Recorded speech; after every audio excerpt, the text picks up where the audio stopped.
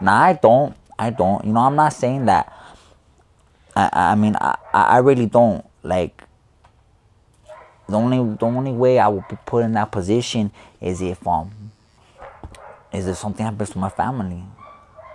If something was to happen to my family, that's how I would be put in that position, you know. And my little girl, my immediate family, like, I'm not afraid of going and handle what needs to be handled.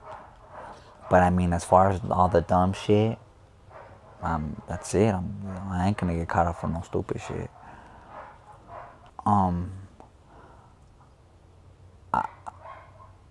I see myself as I am a family man, but I mean, when push comes to shove, I don't forget where I come from. That's, you know, I mean, people could take it however they want, you know, but like, I make my I don't really trip on that. I don't think too much on it, you know, and I don't let anybody else's judgment affect me. Like, I don't, you know, with all due respect, I don't really give a fuck what you think. I really don't. Like, so I'm comfortable with that. It was like I was doing so good, but it all came to a stop. It was like my last 3 months on parole, and I was living at a new place. And my one of my friends, you know, one of my best friends, he was right there. He was helping me move, and the parole did a sweep like around 5 in the morning. I have been out already like 2 years, so they came in, they tried to find guns, you know, the whole works, guns, drugs, all that, thinking that I was still messing around. They didn't find nothing, but they said that my friend Art was a gang member, so they tried to take me in. So I ended up getting out, but I had to stay 30 days in the county jail. So that kind of put a little damper on my whole program right there. And but it was kind of like a snap back to reality, you could say.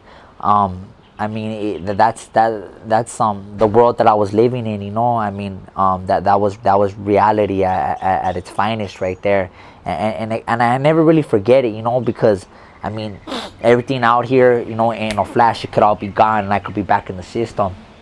But I mean, so that happened, and right after that, I ended up filming a movie called A Better Life. It was originally called The Gardener, but it got changed within after they had filmed it. So they ended up, you could say, beefing up my scene, and so I got a character throughout the movie, and yeah, it's pretty good. It's director Chris Weitz.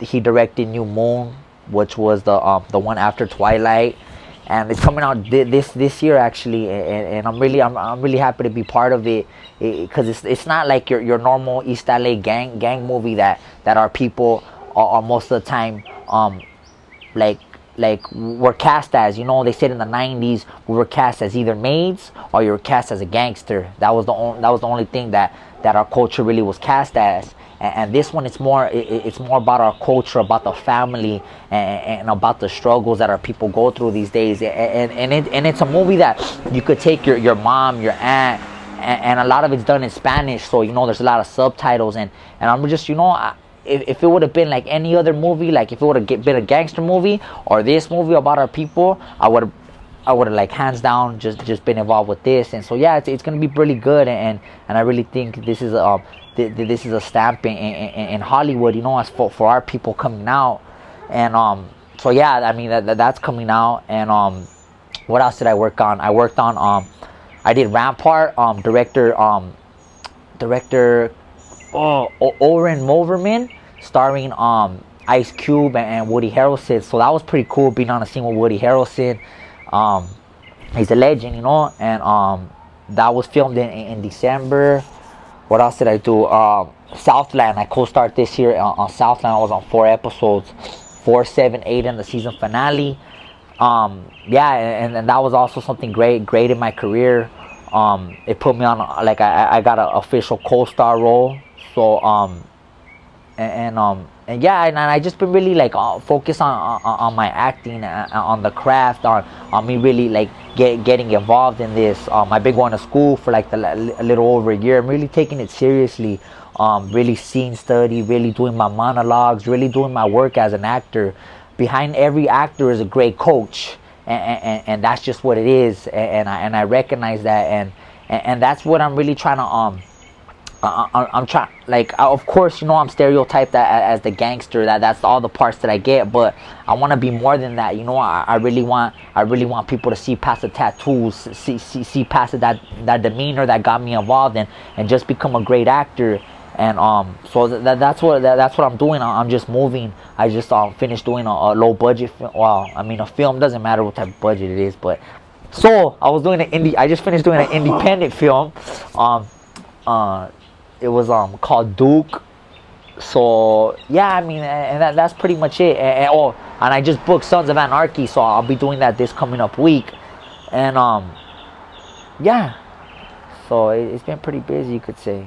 So Southland, I have been you know, I've been working on it for the last for the last 3 seasons, but this I mean, the director Christopher Sholak, I mean, he's just a wonderful guy, like really giving us, you know, the gangster types really a chance to be out there and to really see what the industry is about. You know, he, like, I had a conversation with him, and he was saying that, like, even if we're not to become actors, like, to just even being involved and seeing the whole scenery with grips, with PAs do, with, you know, what writers, you know, there's just a whole field, and he really brought me and, like, a lot of people from Homeboy Industries, he gave us a chance to really see what it was all about, because we never had those doors open. And but, like, I've been doing my work, so he gave me the opportunity. Him and casting director John Levy, they did ER. Chris Sholak did ER, and John Levy was the casting director. They gave me a chance to really put myself out there as an actor, and yeah, it was just it was pretty much a wonderful thing, and yeah, I was really blessed to be able to get that opportunity. So right now, like I said, I've been going to school for like the last year, and it's really well, just to put, I mean, the person that really helped me out, her name's Jamie Gertz. She's an actress, you know, she's a real big actress in Hollywood, but she branched out to producing. So I met her through A Better Life, which was The Gardener originally, and I don't know what she's seen in me or what, but she really reached out, and I told her that I was really looking for a good acting coach, and which is kind of hard to find, because everybody in the industry right now, I mean, they'll promise you the world, but when all comes down to it, they might not be the people not be the person for you, and they'll just take your money, which a lot of people come to Hollywood and they get their money taken like that. So I didn't really want to I asked for her advice, and she helped me. So she really helped me find she really helped me with the I'm at the Aaron Spicer acting studio right now, and I mean, his alumni is great. You know, he has a lot of great people that went under him, and just their whole process that they're really doing out there, and the students there. I mean, it's just a great place to be, and I wouldn't want to be anywhere else at this time. I mean, like, yeah, it's been a busy year. I'm also getting married this year, so I mean, I'm looking forward to that. Flying out to New York. Got off parole, so it's my first chance to really, you know, to really go anywhere. I mean, I haven't been able to go anywhere since I was like 13 years old. I've been on probation, so I'm 27. It's the first time I got off parole, got my passport. So I'm also with that. I mean, I'm getting involved in the modeling. It's a real high fashion. I mean, I've done magazines for the UK. It was Sangra de Blue. She was a real great photographer. But so that was my first magazine. But so now I'm really stepping it up to the modeling. It's high fashion. They're I mean, they're big in the UK, Australia, Canada, and they're really trying to branch out to the West Coast, Los Angeles, and I just happen to just, you know, connect and got introduced, and so that's coming up, which is good, because, like, I mean, I've done, like, you could say modeling, like, not really modeling, but like for people's shirts, but I mean, this is just more flashy. It's more elegant, more and that's the route that I'm trying to hit. Like, I mean, the street stuff I have, but I mean, I want to branch out to the other side, and slowly but surely I am. and it's called GoGo Gear, and they're riding jackets. And if you don't know, I ride on bikes also, so it kind of fit kind of perfect. So yeah, I got that looking forward to, and yeah, so hopefully get a chance to see it. I got another opportunity that came. It's like sports gear. We got hats, fresh shirts. It's just everything that you could pretty much do with sports, and it's called Faz. So that's coming up, and I think that's another step. With the riding jackets, with the sports, and everything just coming together right now. So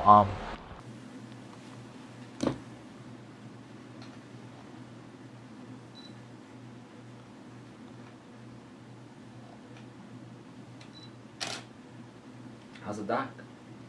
It's good. Yeah? Yeah. Been working on it? Yeah. Chopping on what I got.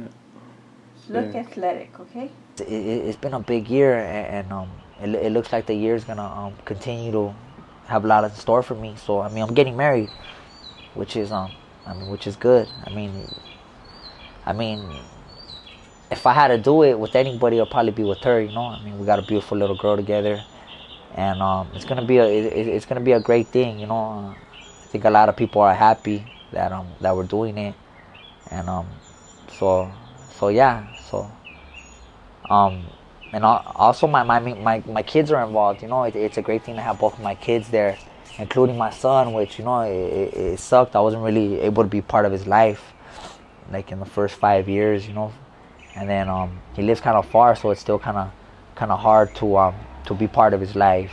But I bring him down. He knows I love him. It's just that he understand. I guess he'll understand. Or at least I'll try to get him to understand when he gets older. That me and his mom just we couldn't do what we were supposed to do. But I just do my part. All I could do is just do my part these days, and just take care of him when I can, and pick him up when I can, and let him know that I love him when I can. And yeah, so as a father, I feel that I should be. I feel that I'm doing my job as a father. Yeah, so how I see it is like this place is it's not just for one type of people. Like, you just really gotta go out there, and where I see that I was left out, and I wasn't given the opportunity when I was young. That's not what I want to get for my daughter. Like, so my daughter's gonna be something, and it's just, I feel that all of us had an opportunity of becoming something if the opportunity was there. But most of us and most of our friends, we didn't have nothing. We didn't have shit. We didn't have the opportunity of being being in sports, or learning an instrument, or becoming an actor, or learning. Like, we all have gifts, and if there's not somebody to help you find those gifts, then you just don't know, and you just end up messing up. That's what happens. So I'll be damned if my daughter and my son's gonna be like that. So I started off with I pretty much like kind of got a little agency for her. So I just want to really get her like accustomed to it, kind of. So when she gets at that age, she has that, like, she knows if that's what she wants to do, then that's what she could do. But if she doesn't like it, and she wants to play sports, or play an instrument, or pursue whatever gift she has, then she has the opportunity. So that's what I'm trying to establish right now. She just turned 2, so yeah, so I just really, I just really want the best from him, and that's all I could do. What do you say that? Next question.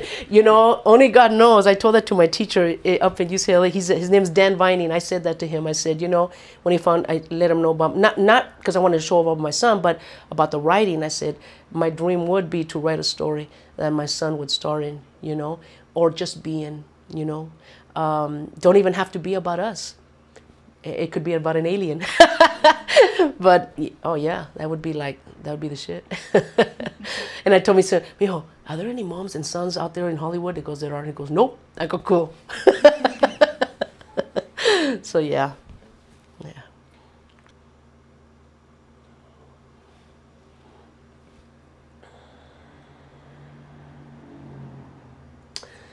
Yeah, you know, I want to say to you, Ricardo, that you already know almost everything about us, how much I feel for you, I love you, all that, what I feel proud of you and all that. But I promise you that this is a discussion we had today, and I'm trying to better myself, Ricardo. And some of the things that come out of me in my way of talking, I don't mean it. I have to learn. I'm soft with other people. I can express myself when at work, but sometimes with you, Richard, there's sometimes maybe something under the lining that I don't want to say to hurt you, and I might come on strong to you, and sometimes disrespectful. And I sometimes tell you that you're disrespectful to me, but I just want to tell you that I'm changing. I'm changing, and it's hard. It's hard.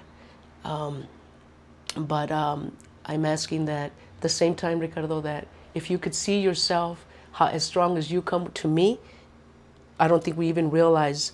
I know we'll both die for each other because we love each other so much, but sometimes because of that, we do this, and not all the time, but those times, Richard, it affects us. It just and as far as me, I'm gonna try to be better at that. And you told me today, Mom, I'm gonna be 30 in a couple of years, and I think you said that for a reason. I think you think that I don't see that, but I do. And I promise you that I'm gonna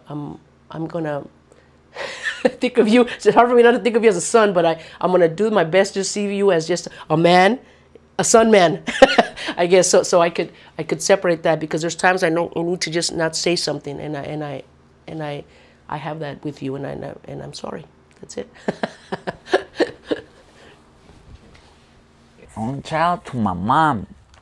Mom or everything, you know, no matter how many times what I did or what, you know. I mean, my mom's gonna ride with me, you know. I mean, but overall, Mom took care of me, you know. I mean, like, she never seen that I couldn't make it, and now that I make it, she was like, yeah, I told you, you know, you just gotta put your mind in it.